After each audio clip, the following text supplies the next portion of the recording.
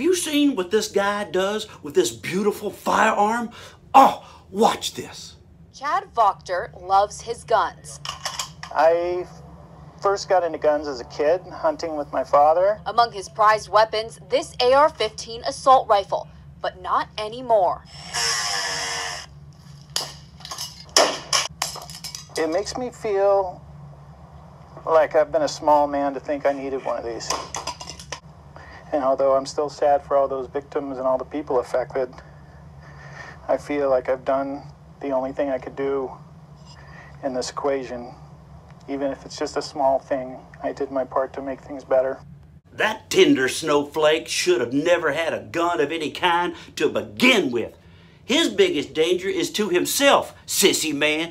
Glad though he was able to destroy that violent gun before it knew what was happening. Can you imagine the carnage and the mayhem if that gun could have just been allowed to roam free? His overreaction tells me he did the right thing. He should never have been allowed to own a firearm of any type. If this turtle wax is afraid of his gun in his house, if it could be used in a horrible situation like that, maybe he should seek help for his mental health. This guy probably just bought this gun to get on TV. That's one of those cheap guns. Those go for like $500 or so. Priced just right for a shot at a viral video or some fame. Thankfully, there are citizens out there who obey the law and use their weapons to protect.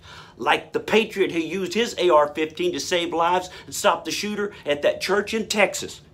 Just because you're a coward and refuse to defend yourself and your family doesn't mean that other people shouldn't have the right to arm themselves and train to defend themselves and others.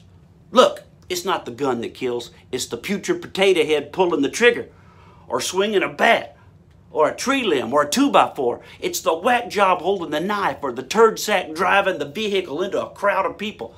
That's who kills. Stop blaming guns. We are innocent, law-abiding citizens, and we need our guns to protect ourselves from evil that waddles around among us. What I want to know is, when is this moron going to destroy his car?